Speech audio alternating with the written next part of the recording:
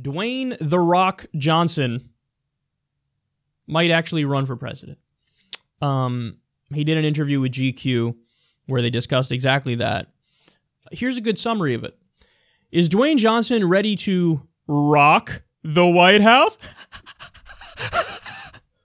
The Baywatch actor has mulled over a run for office for the last couple of years, and given that the Oval is now occupied by a man with, how do we put this nicely, an unconventional political resume, it doesn't seem as far-fetched. Speaking with GQ in a wide-ranging profile about his political ambitions and all-around nice guy charm, Johnson calls a run for presidency a real possibility. A year ago, it started coming up more and more, he said. There was a real sense of earnestness, which made me go home and think, let me really rethink my answer and make sure I am giving an answer that is truthful and also respectful. As a registered independent, Johnson has expressed support for both Republican and Democratic candidates in the past, but refused to publicly endorse either Donald Trump or Hillary Clinton in the 2016 election. According to Johnson, both candidates tried to court him for support, but instead he stayed silent to let Americans make up their own minds, and so they did. Quote, I feel like I'm in a position now where my word carries a lot of weight and influence, which of course is why they want the endorsement, Johnson said of keeping his political opinions to himself. But I also have a tremendous amount of respect for the process, and felt like if I did share my political views publicly, a few things would happen. I felt like it would either A, make people unhappy with the thought of whatever my political view was, and also, it might sway an opinion, which I didn't want to do. What? Besides his unwavering support for the troops, it's unclear exactly what kind of President Johnson would be in terms of political priorities, but he did express disdain for Trump's travel ban without hesitation in the interview. I completely disagree with it, the actor said. I believe in our national security to the core, but I don't believe in a ban that bans immigrants. I believe in inclusion. Our country was built on that, and it continues to be made strong by that, and the decision felt like a snap judgment. Another way he would differentiate himself from Trump is by welcoming the opposition instead of stifling it. When asked about how the president is doing, Johnson didn't outright criticize Trump, but he did place an emphasis on bringing his detractors into the fold if he should wind up in the highest political office. Personally, I feel that if I were president, poise would be important. Leadership would be important. Taking responsibility for everybody. If I didn't agree with someone on something, I wouldn't shut them out. I would actually include them, he explained. The first thing we'd do is we'd come and sit down and we'd talk about it. Okay, understand something, man. I like The Rock. I do. When I was younger, during the Attitude Era, I was a huge WWE fan. Me and my buddy, well, at the time it was WWF, me and my buddy would do trampoline wrestling, and it was the best fucking time ever. We'd have our little fucking goofy wrestling dolls. We'd be fucking DDTing them, power bombing them and shit. And it's hilarious. Whenever we would do you throw somebody into the ropes in professional wrestling and they run back at you. So it's already goofy enough in the professional wrestling sense. But on the trampoline, there were no ropes. And we would throw the other person. They'd run and come back, and then we close on, and we used to record it and shit. So I love wrestling. The Rock is a tremendous character in the wrestling ring. He does really ooze charisma. And when you read the original GQ interview on this, you get a perfect sense of how he is. He's a really rare dude in that. And the person who writes up piece keeps saying this. I felt like he was my best friend 3 minutes after meeting him. He was genuinely curious about my life and everything about, what I had gone through and what my opinions are, and he wanted to talk, and he wanted to get to know me, and he wanted to make me feel comfortable, and I believe all of that. And, he's literally, I think, the highest paid actor now in the world. He made, what did they say, $60 million or some ridiculous number last year. So, the guy oozes charisma.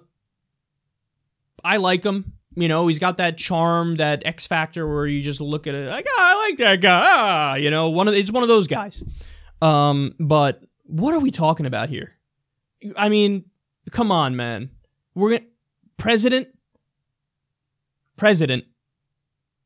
I just read you the whole piece.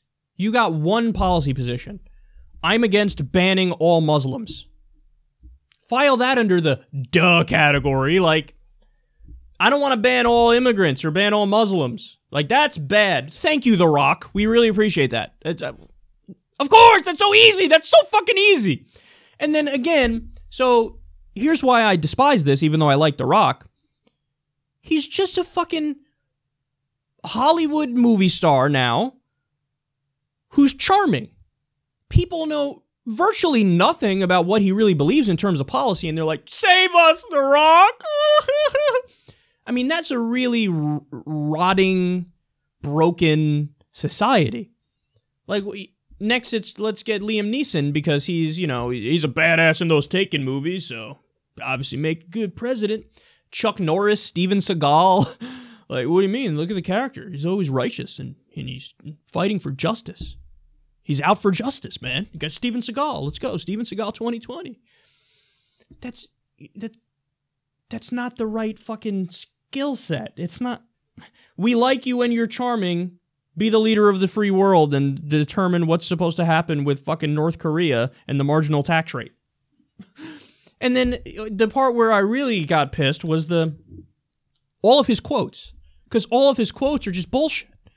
And again, he's one of those guys, like, if you look at Tom Perez, vagueness and how general he speaks, I'm for good things, I'm against bad things, I just want everybody to know that.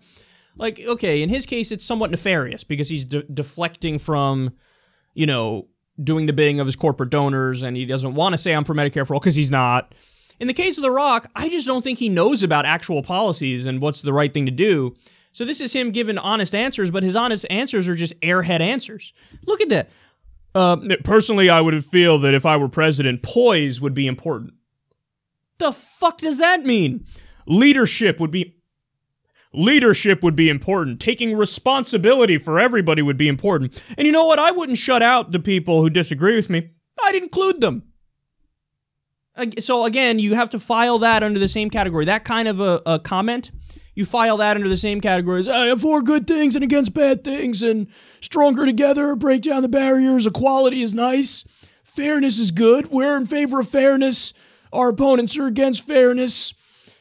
You're not saying anything. You're moving your mouth and it's just a bullshit. Bleh.